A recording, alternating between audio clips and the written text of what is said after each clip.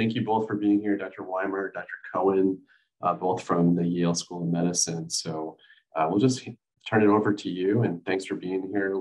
Title today, Low Dose Initiation of Buprenorphine. So thank you very much. Great, thank you.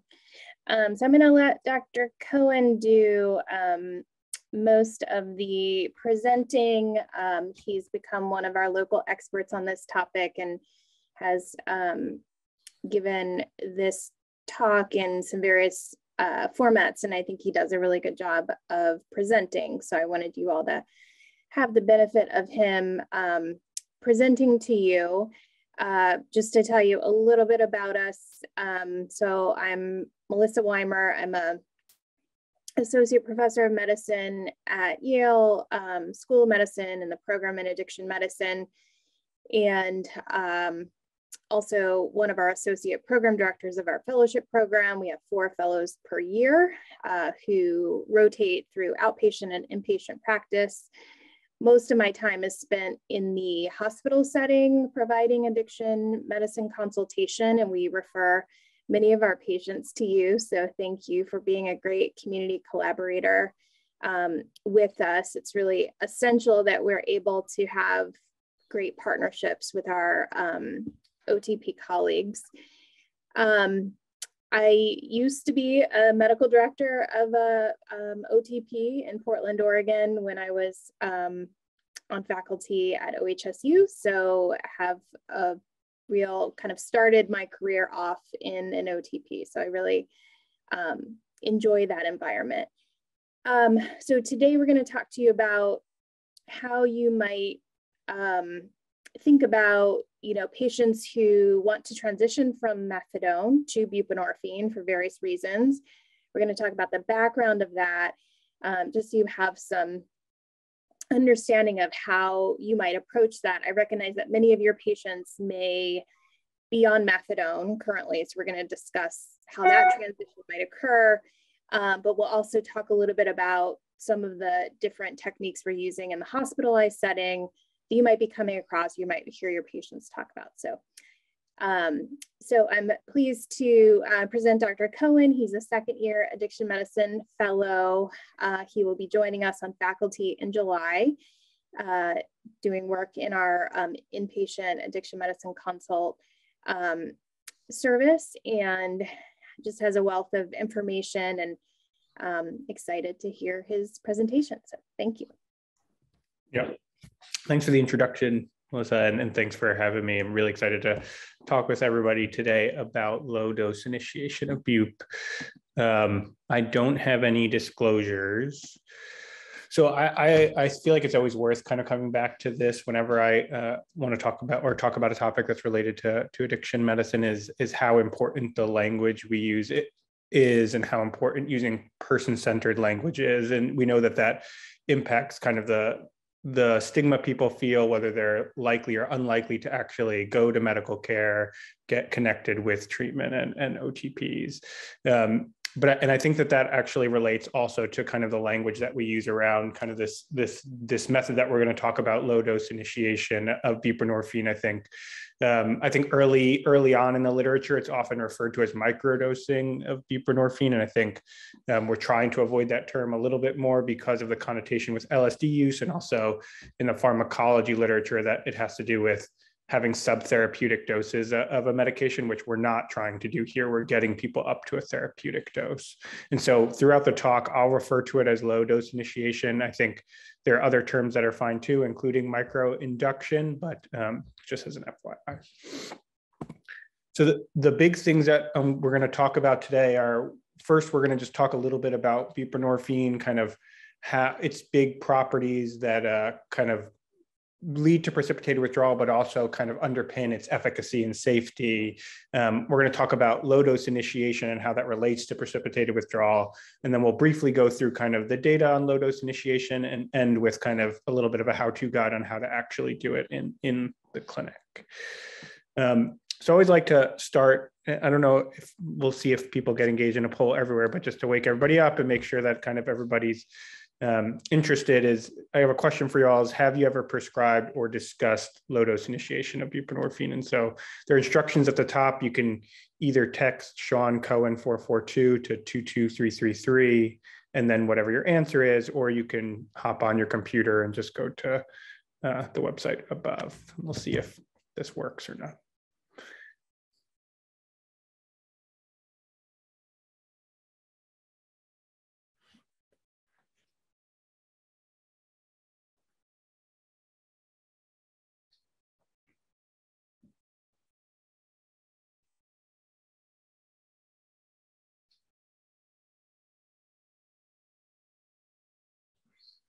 Well, it's working. That's a good sign.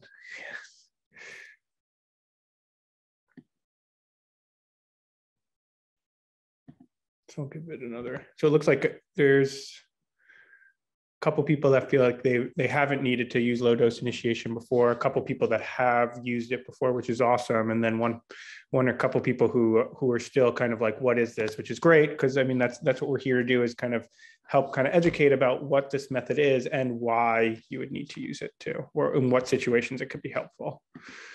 Good. A lot of people actually have used it before.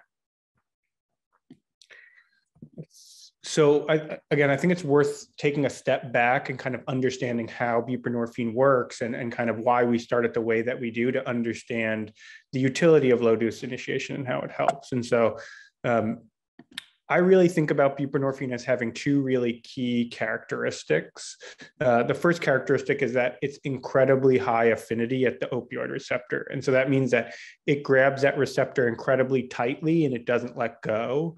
That also means that if there's something else on the opioid receptor, it will kick that off, because the buprenorphine is just so much more attracted to the receptor. And if someone takes another opioid while they have bup in their system, the buprenorphine kind of hangs onto that receptor and doesn't let that opioid kind of get onto the receptor. And so underpins some of its safety.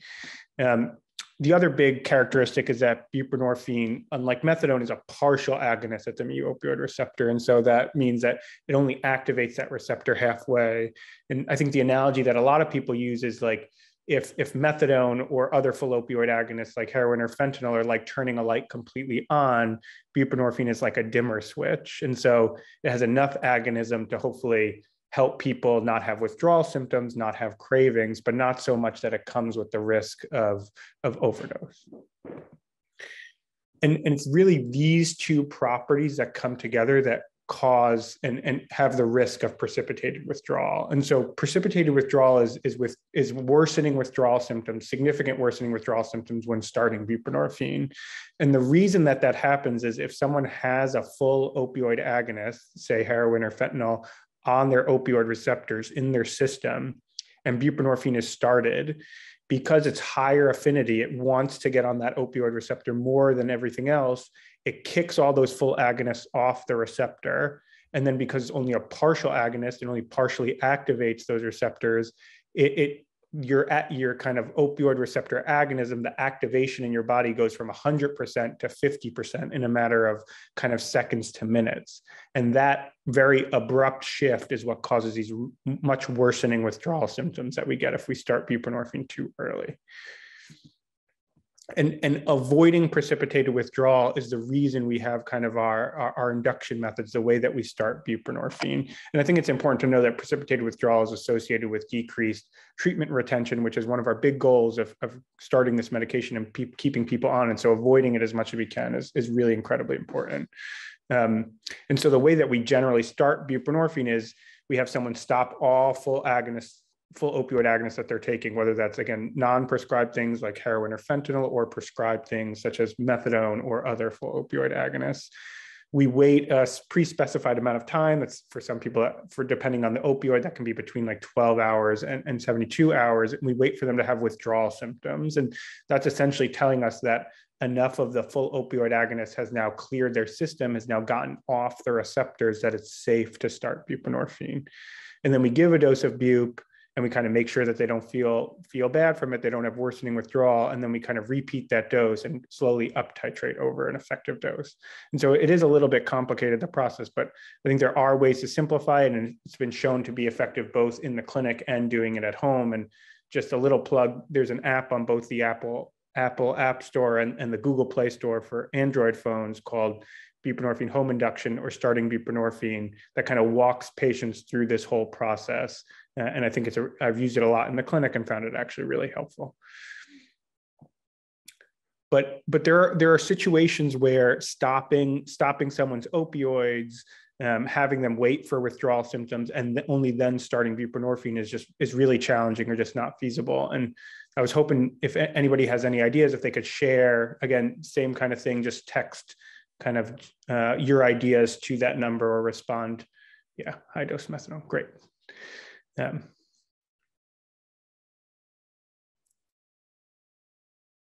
Severe pain.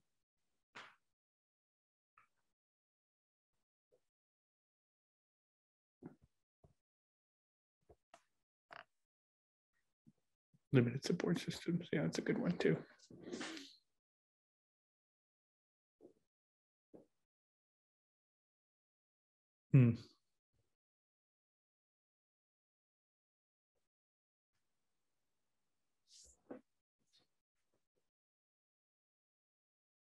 So I think we're kind of seeing, so some things about methadone, longer acting opioids, like that transition is difficult.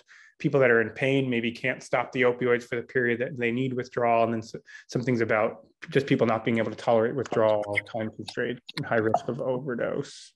And so you all kind of hit, let's see if I can get this, the nail on the head for kind of the situations that I usually think of too, is transitioning from methadone to buprenorphine. What we know from the literature is generally for this to be most successful and for people to not have significant precipitated withdrawal, we have to slowly down titrate someone to 30 milligrams, stop that for a couple of days, and then start buprenorphine. And that whole process is a very risky process, obviously, because you're going to a subtherapeutic dose of methadone for that person for a long period of time. There's a lot of risk of overdose during that period or loss to follow-up. Someone who's on full opioid agonist, whether that's prescribed or non-prescribed, because of significant pain and feels like they just can't stop them during that time. We're seeing more and more in the literature that kind of this illicit or non-prescribed fentanyl, because of its unique, pharmacologic properties, particularly because it's very lipophilic, it just hangs around the body a lot longer. It's really unpredictable in how long you have to wait after stopping fentanyl to start buprenorphine. And then I think, like other people said, people that just aren't able to tolerate withdrawal symptoms, whether that's because of they don't have the support at home because they've had previous unsuccessful attempts to start buprenorphine, or because they just don't feel like they can tolerate withdrawal. Those are all situations where starting bup is really, really difficult. And so next I'll actually pause there and see if anybody has any questions before we get into what low dose initiation is and how it works and all those kinds of things.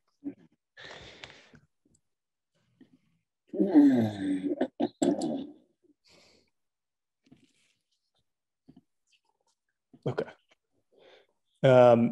So the way that I think about low dose initiation and the way that I kind of explain it, and that really helped me understand it, is this analogy of a car speeding down the highway. And so I think about kind of full opioid agonism, and whether that's something that's, again, prescribed, like methadone for treatment of opiate use disorder, prescribed for pain, like oxycodone or other medications like that, or an opioid that's non-prescribed, like heroin or fentanyl. All of those are essentially like a car going 120 miles an hour. Those opioid receptors are fully activated, so the car is kind of pedal to the metal, going 120 miles an hour. Buprenorphine, because it's only a partial agonist, it only like halfway activates those opioid receptors, is like a car going 60 miles an hour instead. And what precipitated withdrawal is if someone still has opioids in their system, like methadone, again, because the buprenorphine replaces that full opioid agonist in their system, when someone starts it, they go from 120 miles an hour to 60 miles an hour in a couple of seconds or a minute, and it feels like they're slamming on the brakes. And that sensation of sudden stopping is precipitated withdrawal, and that's what we want to avoid. And so the way that low dose initiation of buprenorphine works is you're starting at the same place. Someone's on some sort of full opioid agonist, and for this example, we'll say it's methadone. And on the first day of low dose initiation, you're giving someone a very, very tiny dose of buprenorphine, so 0.5 milligrams. And just so everyone's aware, I mean, therapeutic doses we normally think of as something between like 12 and 24 milligrams. So this is really tiny dose of buprenorphine, a quarter of a 2 milligram strip. So they take that the first day, and a little bit of buprenorphine replaces the methadone on the opioid receptors. And so the car slows down just a little bit to 115 miles an hour. And the next day we increase it to 0.5 milligrams twice a day.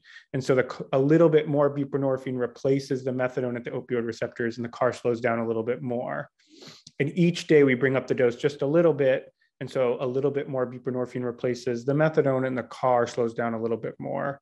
And we keep doing that day by day until someone gets to a therapeutic dose of buprenorphine.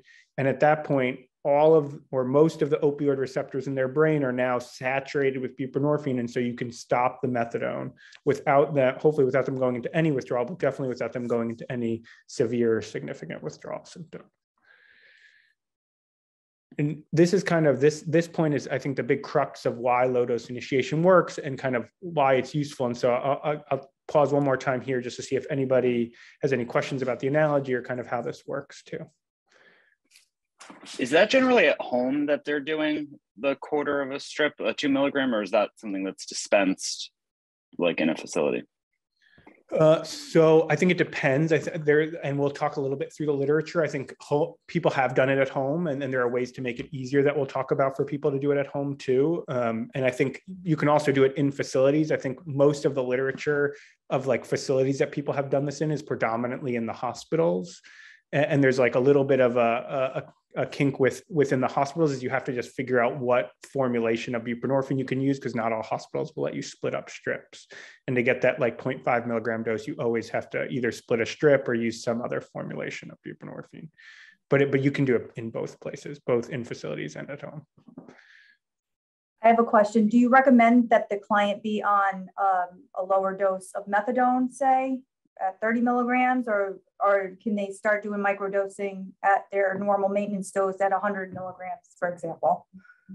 Yeah, and that's a great question. I think the big benefit of this is, unlike the kind of traditional transitions from methadone to bup, where you have to go down on the methadone doses, here you don't have to. And what we generally explicitly tell people is during this process, you don't want to mess with the full opioid agonist, because you don't want to accidentally cause someone to have withdrawal symptoms that then you think is from the buprenorphine and makes things a whole bunch worse. And so we generally keep people on their full dose of methadone until they're on the therapeutic dose of bup, and then stop it. And I'll say we've personally done this with people on doses as high as, I think, like 150 milligrams of methadone. And we took it slow. It took a little bit longer than the 7 days that's kind of described here, but they got through it with very minimal withdrawal symptoms and were able to transition successfully. Yeah, I would just add that though we have done it in patients on that high of a dose, we do generally really pause and have a pretty extensive conversation before we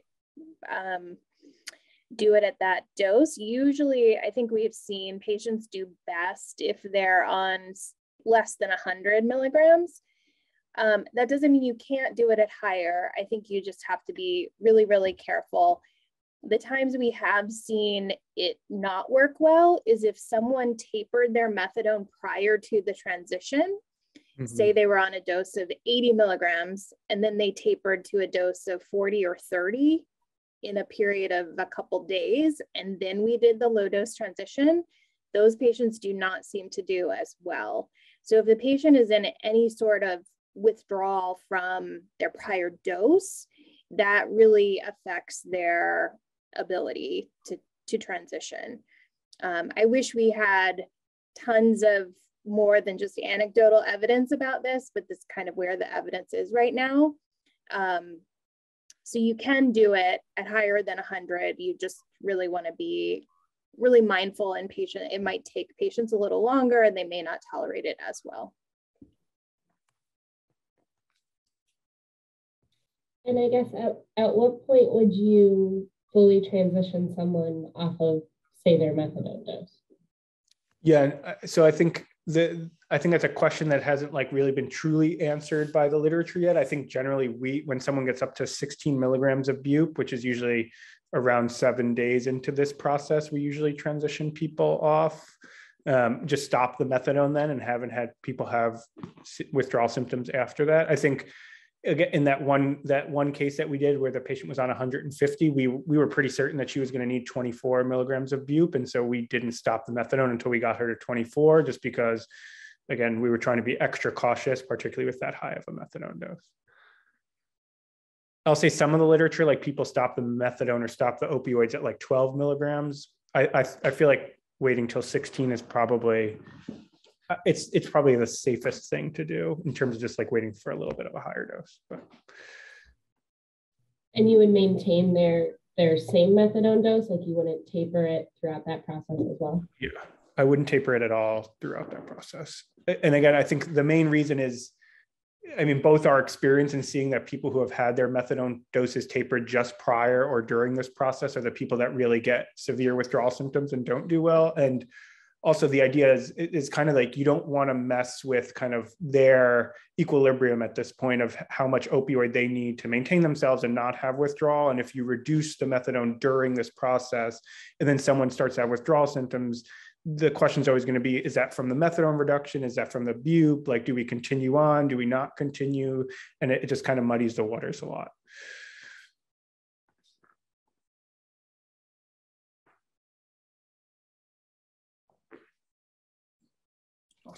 I would also say that patients find this approach somewhat trippy, if you will. They're sort of like, you want me to do what? You want me to stay on my methadone dose while you're going to start buprenorphine? So there's a lot of patient education and support that goes into it. Many of our transitions, you know, the ones that we're doing on the higher doses, we are doing in the inpatient setting. So we're able to monitor hospital setting. We're able to monitor patients on a daily basis and really respond to their concerns and questions.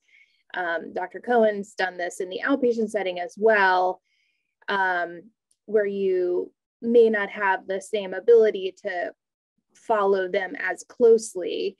But I do think that you have to be really clear with people that they need to maintain a stable dose to the extent possible, because once you start changing doses, you really create chaos within this very kind of somewhat tenuous transition. And so you just really want to be clear with them that they've got to follow the process really to a T.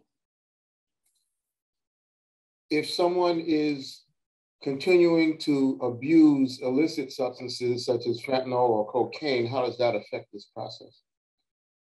Yeah, so I think, I mean, I don't think of the cocaine as affecting things as much, except that, I mean, it does definitely cause like increase in methadone metabolism and things like that. But I don't think about that as much going into this process. But if someone is using kind of non-prescribed substances, fentanyl or heroin during this, if they're on methadone, I basically tell them that whatever you were using for the past couple of days, you should try to continue using at a relatively steady rate during the time that you're going through this initiation. And kind of for the same reasons as you don't want to just drop the amount of opioids they're taking and then them go into withdrawal from that, attributed to the buprenorphine and this not work out. But that's also like a relatively difficult conversation, I think, for us to wrap our heads around a little bit too, is for someone who's using non-prescribed opioids, whether that's fentanyl or heroin during this, you're essentially telling them, I want you to, for these 7 days to get you onto buprenorphine, to continue using whatever you've been using consistently, and going through kind of that harm reduction too, of making sure like they know all this, like they have a consistent dealer, hopefully they using fentanyl test strips, doing test shots, have kind of clean needles and all the things to keep them safe during the process too. But that was, I think is always a difficult conversation and was a difficult concept for us to wrap our heads around too at the beginning.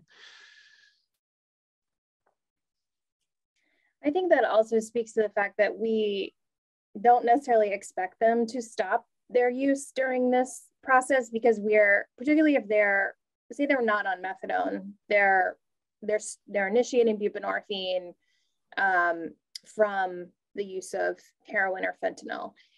We know that the doses we're giving are not going to be sufficient to treat craving or to stop opioid use. So you kind of have to be realistic about the fact that they're still going to have withdrawal symptoms. We're not treating those withdrawal symptoms until they get to a higher stable dose of buprenorphine.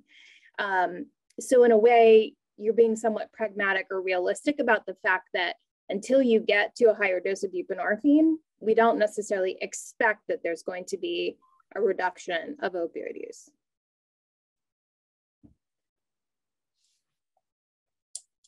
Is there any trick to the timing of when the person should take the full opiate versus the buprenorphine? Like, I have patients ask me if they should wake up in the morning and do they come to the clinic and take the methadone first, or they take the dose of the bup first? Yeah, that is an area that I've thought about a lot, and we just don't have an answer to. I think I haven't had people specifically like come back and say that one way works better for them or not, but I really don't have a lot of guidance on it. My like inclination is to say, particularly with methadone, is that they probably take the methadone first, just so that they have that full agonist in their system, like at its usual dose while they're doing this transition. But that is complete opinion, not based on any actual literature. Okay, thank you. Yeah, I would agree with that. I would say in general, in the hospital, we typically recommend that they get their dose of, if they're prescribed methadone on a stable dose, that they're getting their methadone in the morning, having that in their system, and then giving the buprenorphine an hour or so later.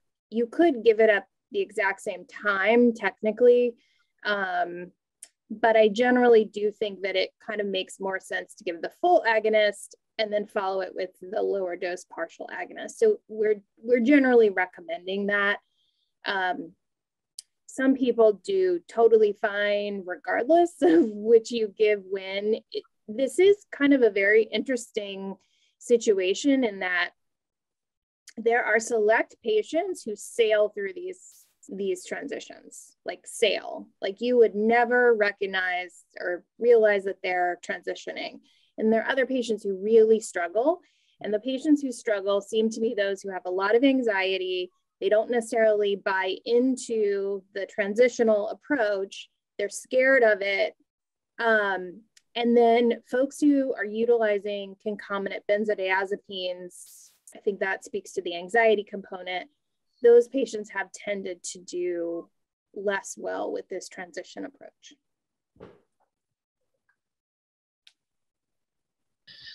Do you have any like long-term results from these studies? Like, are people, once they get stabilized, are they maintaining their sobriety? Are they continuing to use illicit unprescribed drugs? Yeah, I think all the literature to date is all case reports and some retrospective chart reviews, but that's kind of the next section of this, but there's not longer term literature yet on how people do after the transition. And then Dr. Cohen, what do you recommend for people that are abusing benzodiazepines and or alcohol?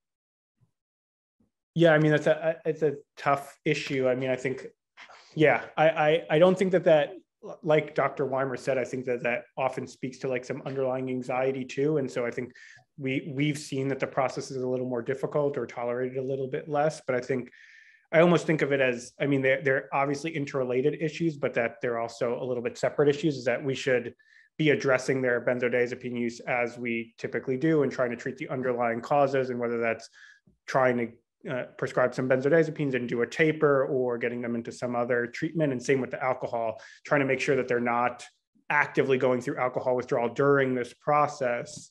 But I don't have any additional insights other than that. Okay, thank you.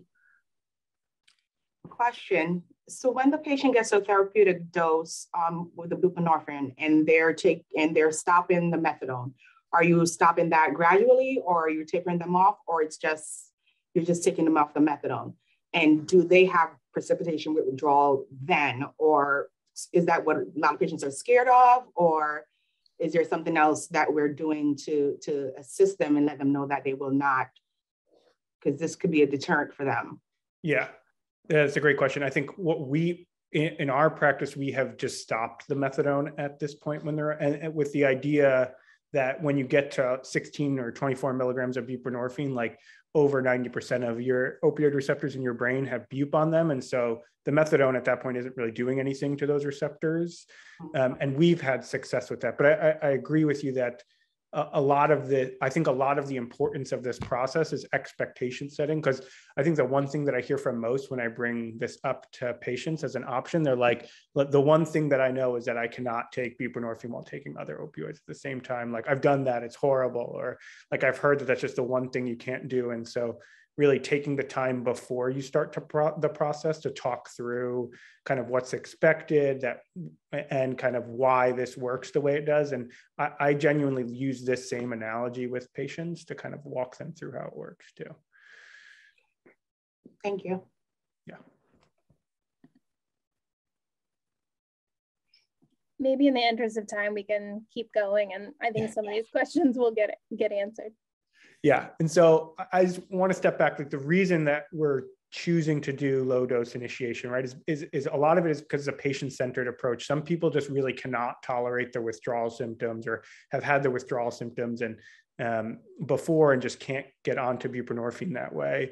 But it also enables clinicians to be able to start buprenorphine in people in a safer way for some people, and in some people that we just haven't been able to start them before. And so, like, in the hospital, we often use this when someone's on opioids for acute pain that's just had a surgery on their heart, or just broken some bone and needed a surgery, where we can't stop full agonists and we wouldn't be able to get them on buprenorphine previously.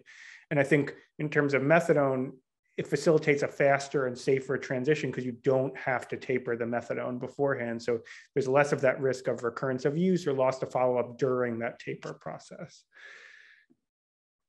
So I'm going to briefly go through the literature on this, and then we'll really get to the meat of, like, how do you actually do this in the clinical setting? And so the literature is pretty sparse, to be honest. It's mostly case reports, case series, a couple of retrospective chart reviews, and it's about 30 publications in total. And truthfully, almost all of them focus on successful episodes of this, as you'd kind of expect in the published literature. The first case of this ever being published is back in 2010. I think it was called the Bernese method, same kind of thing. You can see buprenorphine doses over here in this table on the right, and heroin doses right next to it of what that person was taking. And as they gradually increased the buprenorphine dose, they actually gradually reduced their heroin. And this person was successfully able to transition to buprenorphine that hadn't been able to do it before. This case, along with another case, was actually republished in the English medical literature. And I just like this chart from the second case in that series, because I think it really illustrates well how the process works. You can see this little dotted line is the full opioid agonist dose over here in morphine equivalents. And this dashed line is the buprenorphine dose. And you can see they keep the full agonist dose. And for this patient, they were in another country where they had more options to treat opiate use disorder. So they were on methadone, but also on diacetylmorphine or prescription heroin. And you can see they keep that dose really consistent throughout the entire process, as they're slowly bringing up this buprenorphine dose for this patient over 30 days. And the patient has pretty minimal withdrawal symptoms throughout that entire process. Just to briefly say, there are other formulations essentially that you can use to start this process. There's a couple of case reports about using the buprenorphine or Butrans patch to do it, although it's pretty inconsistent in how much patch you use and kind of what the methods are. And then most recently, there's really been a focus on cases either in the hospital, where there's been a lot of case reports, case series, and 2 retrospective chart reviews that have kind of just all had a little bit of a different flavor of the exact method of doing it. Some were quicker, of doing it over 2 or 3 days. Because of hospital formulation issues, people had to use either sublingual that they cut up, buccal buprenorphine, which is what actually we use at Yale and what Dr. Weimer has kind of innovated on. And then IV buprenorphine is used at some institutions. And people have transitioned from methadone, prescription opioids, heroin, or fentanyl. And in the literature so far, there haven't been a lot of episodes of significant withdrawal described from this process. And then lastly, there have been about 10 publications of this being successful in the outpatient setting as well. And I like this picture coming from one of them because it really shows you the slow increase. They start at 0.25 milligrams, which I don't think we have to start that low, but the slow increase in buprenorphine dose over the course of a week to get somebody onto buprenorphine in this method. And so lastly, and kind of the meat of everything is I want to talk a little bit about how we actually do this. And so I think the literature, again, is very case-based and also kind of, again, every case has a little bit of a different flavor in how they do it. But I think there are principles that we can glean from the literature to help kind of make this process as successful as possible and help get people through it. First of all, is I think choosing the appropriate clinical situation to use low dose initiation. If someone is presenting to you, they're already in withdrawal symptoms, they haven't used any opioids in hours or days, like that's not the person that I'm going to do a low dose initiation with. That person can start on buprenorphine the standard way, and a low dose is just going to drag out a process that doesn't need to be dragged out. The people that I'm really thinking about doing low dose initiation are people that are on methadone that want to transition to buprenorphine for whatever reason that they want to. People that have not tolerated starting buprenorphine before, and then again, people that are on opioids for acute pain or chronic pain and just aren't able to stop them for a long enough period to be able to start buprenorphine. The second principle is really starting low, and this kind of ties in with the third principle too, and gradual up titration. Is that, again, the idea is that you want to use small doses of buprenorphine that gradually increase, so you're only replacing a little bit of the full opioid agonist on the opioid receptors with each dose increase. And then we talked about this a lot too, but continuing the full agonist throughout the process. And so honestly, it's a lot easier if someone is transitioning from methadone because they have a stable full opioid agonist dose. We have done it with people that are transitioning just from kind of the street drug supply from fentanyl or heroin. And again, that conversation is a little, I think, trippy, both for us and for the patients, of us saying like, here are the ways to be safe in using a very unsafe drug supply. But while you're doing this transition, you should try to use it as consistently as possible so you're not going into significant withdrawal. I think one of the most important things is this process is, as you can tell by us talking about it, it can be super helpful, but it also is a little complicated. You have to change doses of buprenorphine each day. It involves cutting up strips. And so clear and frequent communication, I think setting expectations before this process is started, and then checking in at least every 2-3 days, if possible, with the patient to see how it's going, and troubleshooting if they have any withdrawal symptoms is incredibly important. I don't think all those visits have to be in person. They can definitely, I think telehealth, the ability of telehealth to really broaden our ability to see people and evaluate people and help people, I think can be used in this situation too.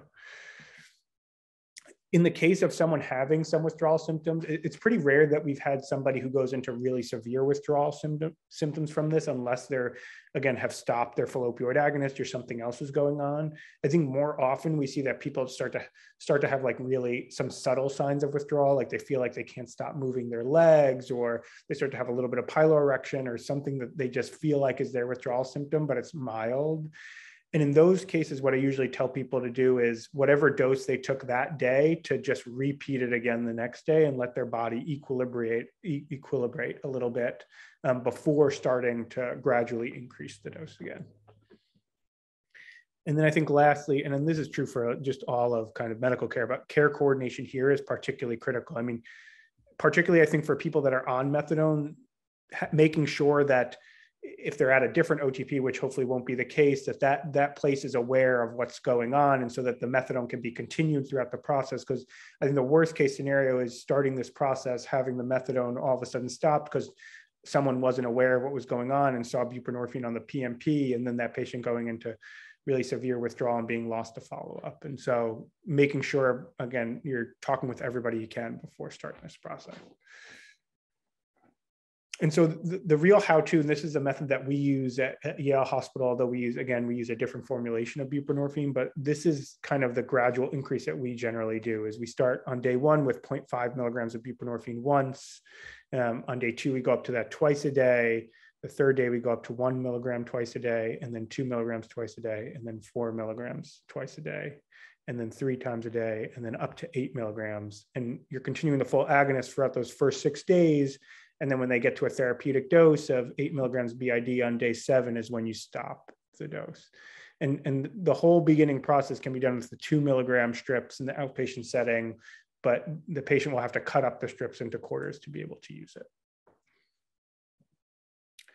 And so I think troubleshooting, I think as with any BUP initiation, prescribing adjuncts like clonidine, loperamide, ibuprofen, all those kinds of things in case someone has withdrawal symptoms. I think in some cases where we've had somebody who's just very anxious about the process and didn't have a benzodiazepine use disorder, we have prescribed some kind of short courses of low dose benzodiazepines to just help them kind of get through the process and have been successful at that. I think as much as possible, trying to simplify what is a relatively complex process for the patient. So I think getting them a Mediset, kind of walking them through how to cut up the actual strips and what the dose is each day can be super helpful. And one of the things that we've been able to do at Clinic and the App Foundation is partner with a local community pharmacy with Hancock to actually bubble pack a starter kit that has the entire 1 week kind of low dose initiation protocol all in one bubble pack. So the person can just pop out each dose that they need each day and doesn't have to worry about cutting up strips or splitting tabs. And just to simplify it for everybody, this is the QR code in the bottom. You can throw your phone up to and the camera up to, and it'll bring you to a Google Doc of this. But this is a dosing guide that we created to help in the outpatient setting to help kind of guide patients and clinicians through the process of the low dose initiation. That you can see kind of in the columns are the days of the process, and then in the rows is which dose of the day it is. And so on day 1, you can see it's a quarter of a 2 milligram strip that they just take in the morning.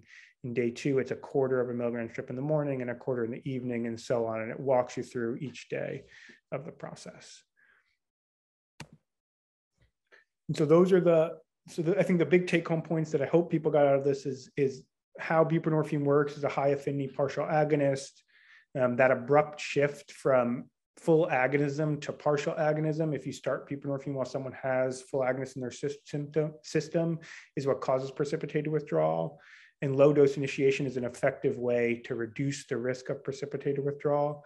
But it is a bit of a complex process, but there are ways to simplify it a little bit. And the Bernese method, which is that method of gradually increasing doses, is the most common method described in the literature. And again, we're definitely here for questions. These are just a couple of resources for everybody. On the left is basically this lecture, except in a Twitter version of it that just walks you through kind of each of these steps that we talked through. In the middle is an article that Dr. Weimer and myself published that kind of talks through everything that we talked through today, as well as kind of the troubleshooting aspects, and kind of gives some helpful tips and practical guidance around doing this both in the clinic and in the hospital setting. And then on the right is that one pager that has that dosing guide. And you can just hold your phone again, up the camera up to any of these, and it should bring you to a website that has each of these available for you.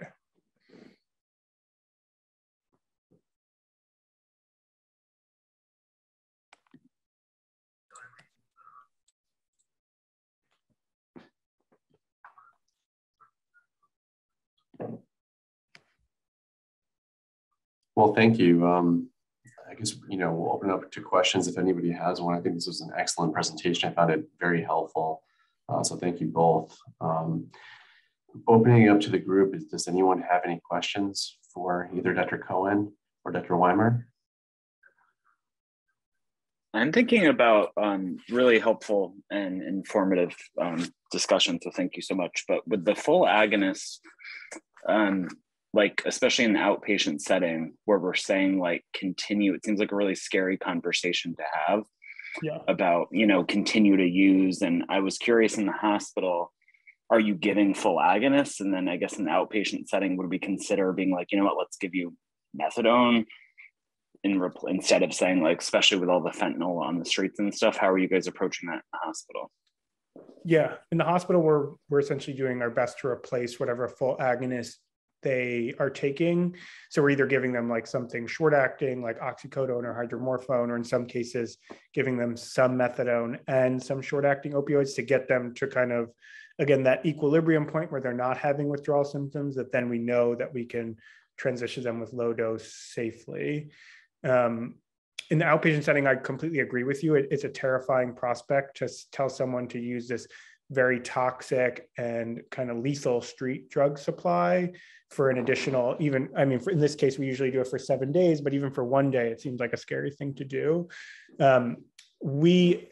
I think you can definitely start methadone to do this process, but I think it becomes that same thing of like when you're starting methadone at 30 milligrams, like what % of people actually have their cravings and withdrawal symptoms relieved by 30 milligrams? I imagine and in my experience, it's incredibly low. And so they're going to still have withdrawal symptoms during that process and we'll still be using during that process too. And so I think it's fine to start methadone during that time.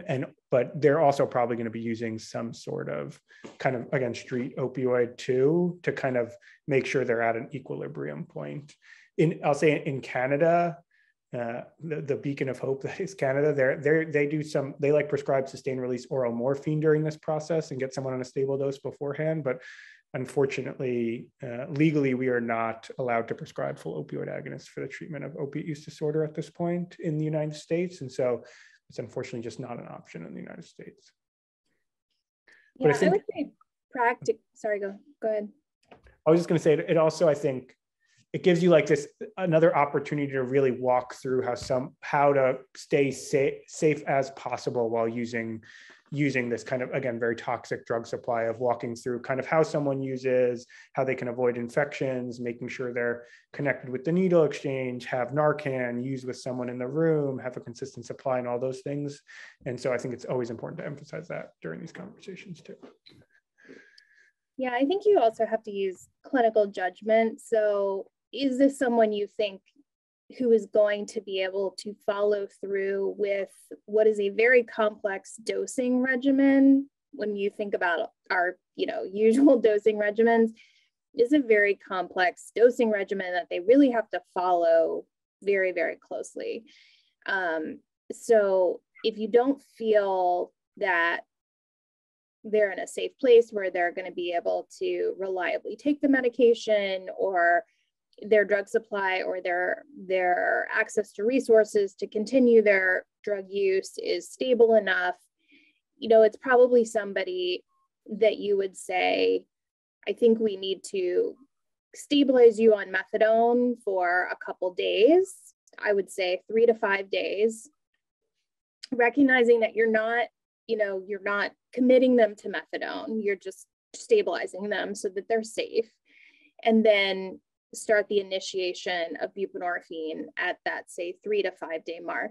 And the reason I say wait a little bit, that 3 to 5 days, is because you want the full agonist to be in their body. Again, because we're talking about that full agonist has to be relatively at steady state. And we know that it takes time for methadone to get to steady state.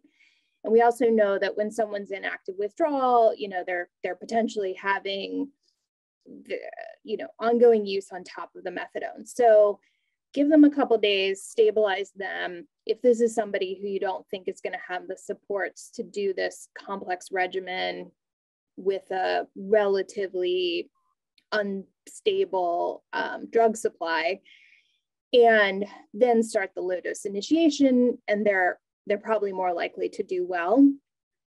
We do have, in some ways, the bias of the hospital setting where we really control for the most part. Obviously, patients can take substances in the hospital, we recognize that, but we do have a bit more control about what's going into the patient's body as far as the full agonist in the hospital. So I think that makes these transitions, I don't want to say necessarily easier, but a bit more predictable in that setting, as opposed to the outpatient setting where you really are more reliant on the patient following through with, like I said, a relatively complex dosing regimen. Yeah. Dr. Weimer and Dr. Cohen, I'm sorry, I missed if you were a doctor as well. I just had a quick question, and Dr. Weimer, you just started to answer it. Who might be candidate for this? So is it going to be driven by the client, or is this more of a clinically driven conversation? I'm just curious. Yeah, I mean, I think it's both. I think for people that want to for people that are like saying they want to transition from methadone to bup, I think that this method is much easier than and much safer than the alternative of like slowly tapering the dose, then having to wait for withdrawal symptoms and then doing it. I think for people that are kind of using currently using the street drug supply and not on some form of MOUD or OAT, those people, I think it's kind of both. I think there are some people that are going to come and say, like, I've tried to get on buprenorphine before, I just haven't had success. I keep going into withdrawal symptoms, and methadone just doesn't work for my lifestyle. And so those people are people that I'll definitely talk to. And then I think there are some people that I think from a clinician perspective, you think this might work better for too. And I'm generally, I think the area that needs more expansion mostly is people that are just using fentanyl and almost only fentanyl. As again, we're seeing more and more cases of precipitated withdrawal. And I don't know, at least in the literature, and I think we've seen that personally too. I don't know if all of you have too, and starting bup for people that are just using fentanyl, and how do we safely transition those people, I think is still a discussion to be had, but I think low dose initiation can play a big role if kind of the classic initiation hasn't worked for them before. Yeah, I would definitely say there's a lot of factors. I think it should be a patient-centered conversation to lay out the various ways to initiate buprenorphine. So I think patients should have choice. That being said, you have to think about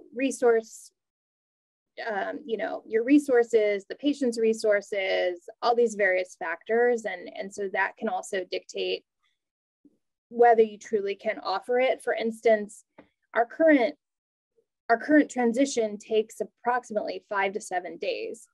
So these are hospitalized patients. So when we're thinking about this with patients, we also have to take into account, is this a patient who's actually going to be in the hospital for 5 to 7 days? So if it's somebody who's getting discharged the next day, we don't really offer it. We don't put it on the table, at least as far as starting it in the hospital. We may connect them to ongoing care and say, this isn't something we're going to be able to help you with in the hospital. You need to continue your methadone, or if that's the situation, and connect to the outpatient setting where they will guide you through this process. So I think that's the value of just recognizing that there are going to be other constraints that will dictate whether you can offer this to people. I think the issue of having the bubble packs and having the formulations set up and all of that really also dictates the success of this. It took us, I don't know, many months to come to the place where we were able to identify buccal buprenorphine as the initial formulation we were going to use for starting this on days 1 through 3, because our hospital formulary would not allow us to quarter buprenorphine. And so we really had to think very creatively to determine how can we provide these super low doses. So in the hospital setting, we can give buccal buprenorphine for a patient with opioid use disorder, and we're not regulated. There's not a regulation that tells us we can't do that. However, in the outpatient setting, because of the Harrison Act, you can't use buccal buprenorphine. You can't use Butrans patches. You can't use MS Contin for patients with opioid use disorder. So that limits your options. So I would say if it's something that your clinics want to consider, I would think about initiating it or offering it to relatively stable patients, maybe your patients who've been on methadone for a really long time and they've gotten down to a pretty low dose, like 40, 50 milligrams, and they maybe have struggled to transition to buprenorphine, and offer this to them because they're stable and they've got hopefully, enough stability and resources to follow through with the regimen. they're likely to do really well. I wouldn't, when I'm starting, I wouldn't start with, say, your hardest patient, because it's going to inherently be challenging. And I have to also say, Dr. Cohen knows this, like, we have had people who haven't succeeded with these transitions. And like I said, those are the people who have, you know, the higher anxiety, the higher use of benzos and alcohol and other substances, those who are less stable in general, they really struggle. So I would pick relatively stable people to start with until you get more comfortable. And in the hospital, I assume you're doing like a COWS scale or like, you know, the visual analog scale or something to see how they're doing with withdrawals in the outpatient setting, or you just like think, call me if, you know, you're having these kinds of symptoms, or are you saying like, come back in and we'll kind of do an assessment, or what's your recommendation there? I think it depends on what, I don't think they have to generally come. I feel like people are pretty good at identifying when they're having withdrawal symptoms, honestly, better than a COWS score or anything like that. And so I think that it depends on whether they can come in. I wouldn't limit this. If someone was like, you know, I really can't come in every 2 days to check, I'd be like, okay, let's do it over the phone. And like, if you start to worry that some of these symptoms are withdrawal symptoms, again, we kind of slow down the process. But I think like ideally, I like to check in with people after a couple of days, like 2 or 3 days of this process, and then in another 2 or 3 days, at minimum, checking in with them on day 6 before they transition off the full agonist. But ideally, I think more frequently than that.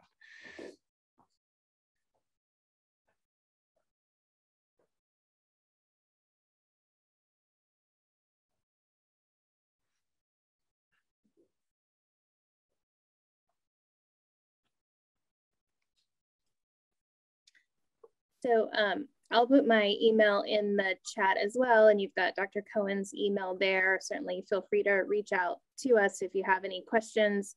I'll just put a few plugs in for the Yale Addiction Medicine or program in Addiction Medicine. We have a Grand Rounds series that's freely and accessible to anyone in the community.